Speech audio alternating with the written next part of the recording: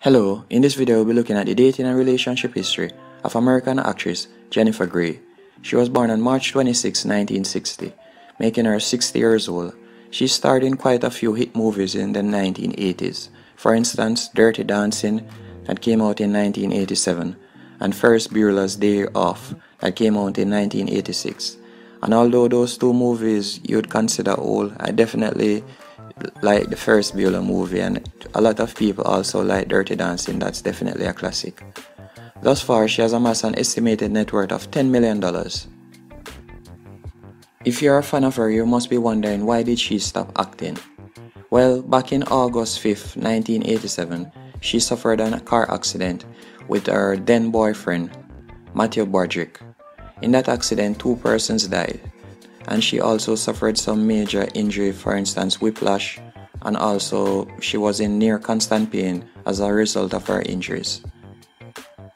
She also did a few surgeries, and also runs it off in a joke that she went in as a celebrity and came out anonymous, as she did a nose operation that changed her look. She describes herself as the once famous actress that nobody recognized because of a nose job. Now let's dive into her dating and relationship history. Back in August of 1982, Timothy Hutton and Jennifer Grey had a relationship. They dated for 1 month. She would then go on to date Michael Fox. They dated for a total of 4 months, from January to May in 1986. He's a very famous actor. You may remember him from Back to the Future.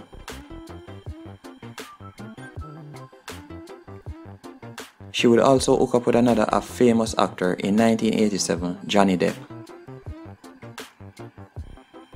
And the relationship that I spoke about earlier, from May of 1987 to October of 1988, that's for a total of 1 year and a few months, she dated Broderick.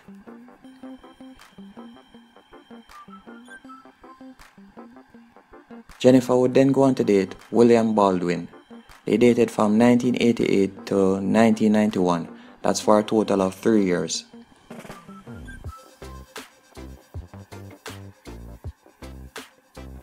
And in 1992 she dated Gregg Stephanopoulos.